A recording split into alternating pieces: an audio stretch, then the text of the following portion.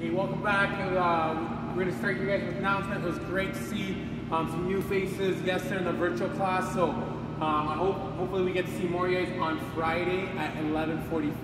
That's the next virtual class. We're still deciding our schedule for next week, and we decide that schedule based on your feedback. So give us your feedback, guys. Do you want to see that 7 a.m. Class option added to the schedule? Also, what do you prefer? Did you prefer Zoom over Mind Body or vice versa? We're still using Mind Body for this week, but if we have more votes that go one or another way, we will decide to make the switch over for next week, potentially, if not soon enough, okay? So again, hopefully we see more faces tomorrow, guys. I'm gonna pass it over to Yash here for the workout. All right, guys, so we got an AMRAP 15 today, 10 push-ups, 15-second wall-facing handstand hold, and then 20 air squats at the end of each round.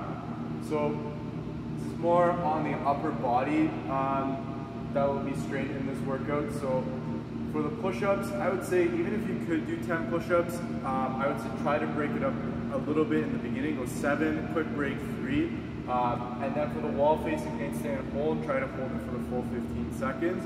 This way, with the push-ups, you're not draining your wall-facing handstand hold, and you're being more consistent with the upper body stuff. Then you're gonna finish off each round with those 20 air squats. So those air squats, you wanna be moving the entire time.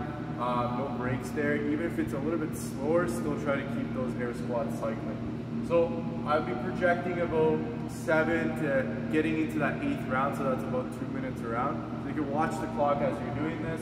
Obviously, you won't be able to see the clock if your timer somewhere else with the wall-facing handstand hold, so count in your head for that.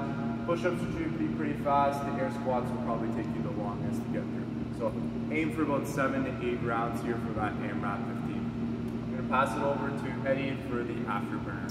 Afterburner, we got another flexibility mobility drill here, 2 minutes. That is on the longer side, but still not long enough for a stretch. You really want to be stretching for like 4 minutes to see some permanent change. So we're keeping it 2 minutes. So why I mentioned that if you want to go longer is 1, go longer if you want to go longer. 2, if you find a stretch that you really like that is working for you, try to do it every day.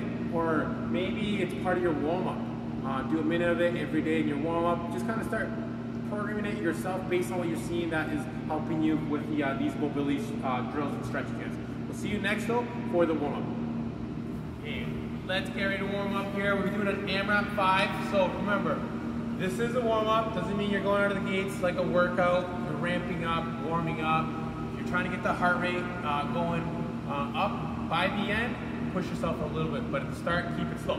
First movement, you're alternating that spider lunge. So you're gonna step forward. You're gonna go down towards the floor, open up that growing.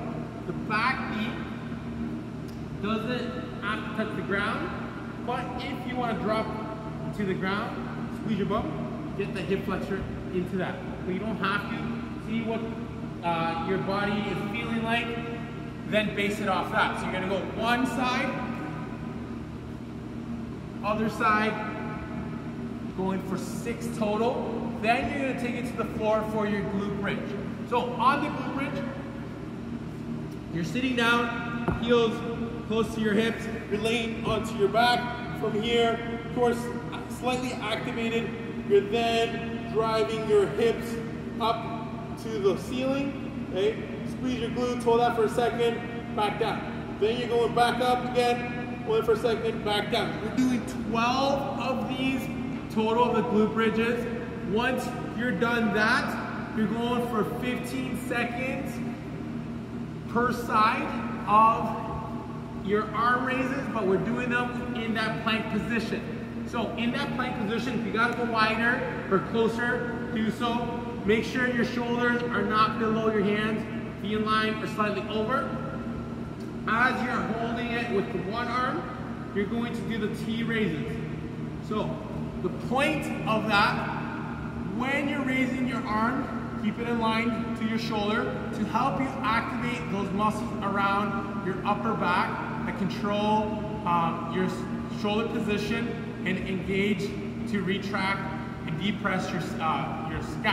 So as you're going up, you're trying to retract your scap, but also depress it downwards so you're not shrugging. So it's not just to go up, and kind of swing the arms. Be mindful of your shoulder position. Pull it back and down through your scap by retracting your scap on your way up. So you can do 15 seconds worth on the one side. Once you're done the 15 seconds, then you're switching to the other side. You can add a little bit of weight if you like, very, very light, guys. Going for a total of 30 seconds in that plank position before you start the next round. Again, go for 5 minutes for this one. When you're done the 5 minutes, then you're gonna finish off with the body tightener. So core nice and tight. Find yourself some spot on the wall. Arms lock out. So really tuck your elbow. Help you activate your tricep. From there, toes down on the floor. Push them down. Squeeze your bum. Get hollow, so tuck in that rib cage. You're gonna hold that for 90 seconds. This is a great primer for any handstand work, and it really teaches that body awareness of how your body should feel when you're upside down, guys. Have a good warm up and enjoy the workout. All right, guys, we're here for the workout movement. So in that AMRAP 15, you're starting off with those 10 push-ups. So for those push-ups, guys, remember you can go off your knees or you can go off those toes. Just remember, you want to keep that body in a nice straight line the entire time. As you come down, keep those elbows tucked into your sides. Really try to activate that upper back, especially when you're driving yourself up. One more thing, make sure your hand positioning, your fingers are slightly pointed out and they're not facing straight out to the side or forward. So a little bit of a turn to get those elbow pits facing straight forward and allow those elbows to go right by your sides when you're doing these push-ups. So after those push-ups, you have that wall-facing handstand hold, 15 seconds. First progression, I would say, start top of your push-up. That's one progression to start off with, really just staying locked out, those elbows and that core. Second progression, you can take it to that dive bomber. So going wide with the feet and then locking your hands in a little bit so you're more inverted. If you're comfortable, you guys can go for your wall-facing hold. So again, just walking yourself up to wherever you feel comfortable, holding that for that 15 seconds, and then controlled again on the way back down. So pick whatever progression you think you can stay consistent with for the 15 minutes. Last movement is the 20 air squats. So I want you guys, again, take your time with this, with those air squats. Again, feet outside hip width, toes slightly flared out, just like that push-up. And then make sure that chest is tall as you're doing that squat. Make sure you're feeling the weight all amongst your foot, so not just the heels, not just the toes, really trying to feel that midfoot as you're doing that air squat. So stay consistent with your movements, break them up if you need to. AMRAP 15, 10 push-ups, 15 seconds of that wall-facing hold, or that wall-facing handstand hold, and then 20 air squats. Hope you guys enjoy the workout. We'll see you guys for the afterburner. Okay, let's cool off here again with some stretching, a 2-minute stretch of the saddle stretch. Feel free to use an object to support you. It could be yoga blocks. I got my friend Wilson here. So I'm gonna use that to demonstrate the progression. But if you don't need that, you don't have to use it. So saddle stretch here, guys. You wanna start by first, you're upright, squeeze your butt. Notice, I don't know if you guys can see it, notice my hip, I have that tilt in my hip. I want to tuck my pelvis in before I sit down to make sure that my hip's in a better position. From there, always double check.